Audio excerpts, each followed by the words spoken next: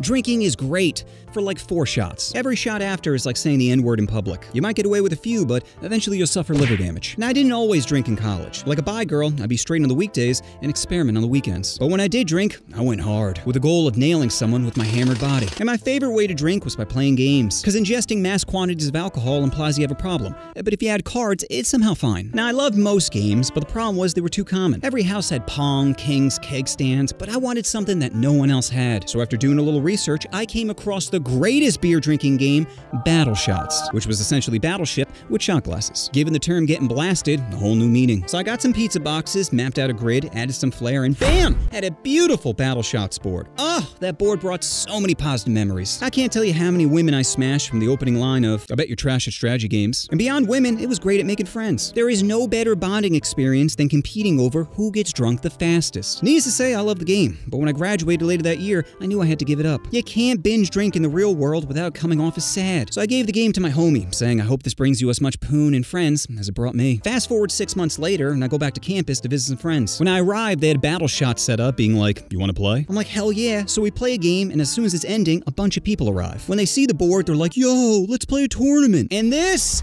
is where I fucked up. You see, normally I just play one game, let alone multiple in a row, but because I had alcohol in my system, I was not thinking correctly. And by the time game 3 rolled around, I blacked out. I wake up the next morning in immense pain to the sound of, I'm a tumor, I'm a tumor, I'm a tumor. My head is spinning, I'm super dehydrated, and I'm slowly going insane from that fucking tumor sound. I can tell it's coming from the corner of the room, so I go to stand up and immediately collapse. My right leg is throbbing, and my jeans are covered in blood. I am barely comprehending reality, but I am motivated to make that sound stop. So I start dragging myself on the ground, pushing aside pizza boxes and beer bottles till I find the computer and hammer fist it off. Then I start dragging myself to the bathroom and find my friend brushing his teeth, who says, rough night? I'm like, water.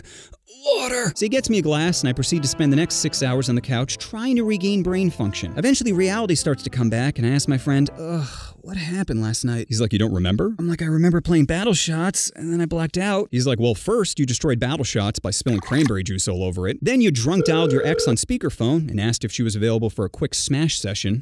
Tits. What did she say? She said you only call her when you're drunk, and hung up. I'm like, that's accurate. Okay, then what happens? Then we all went out to the bar, and you're doing your usual walking around, telling everyone how much you love them. Things are going great until you walk outside. Knowing you were fucked up and probably up to no good, I decide to follow you. You then get up on this rusty sewer grate and start pissing. I tell you that's a bad idea, and your response was, woo!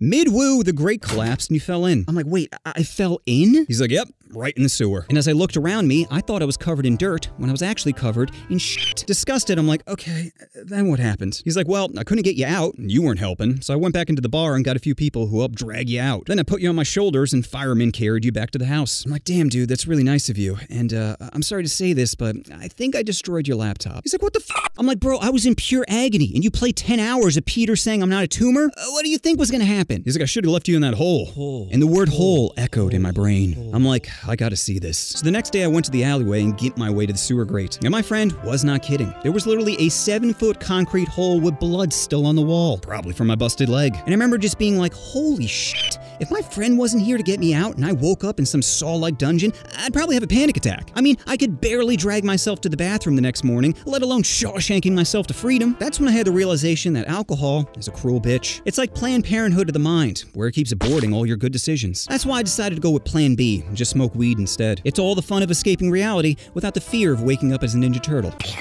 Kill me. Kill it with fire! You know what you want to do. Oh, you want to push that subscribe button. Oh, push the button. Push the button.